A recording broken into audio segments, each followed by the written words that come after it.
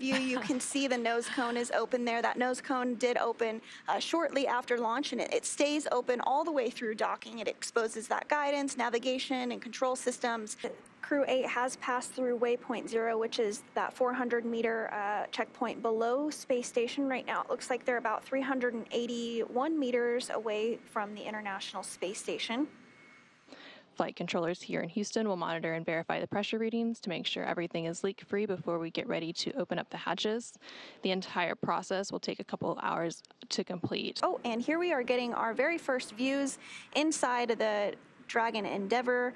The crew there is suited up, as you can see. They're just continuing to monitor the screens on board Dragon. Even once Dragon approaches the International Space Station, there are still a few events that do need to happen to confirm that hard capture.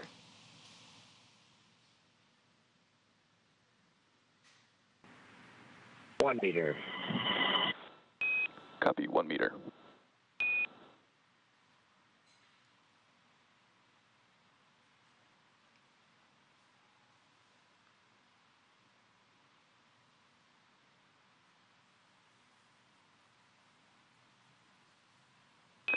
Soft capture confirmed.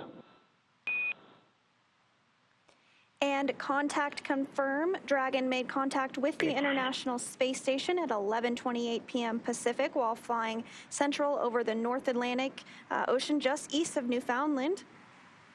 Soft capture ring retraction completion in just a couple minutes from now. Jelajahi cara baru mendapatkan informasi. Download MetroTV Extend sekarang.